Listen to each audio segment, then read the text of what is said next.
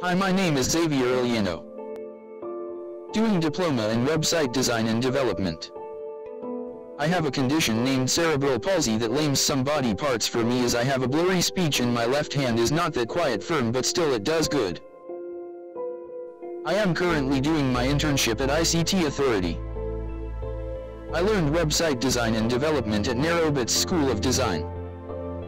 The challenges I faced as going to Mukura Kwaruban were based from the weather condition and the long way from home. Now at ICT Authority as an intern, my work is currently designing the website of the company and doing front-end part of it.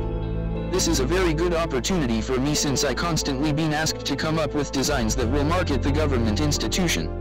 And I am able to connect more with other developers that always assist me when my codes refuse to work or perfume tasks that I want, and build my writing skills, confidence, and socialization with other people, and am being exposed to other people who need skills of a graphic designer or website developer when we go for summits after invitations from other organization, or when we are the host of the summits.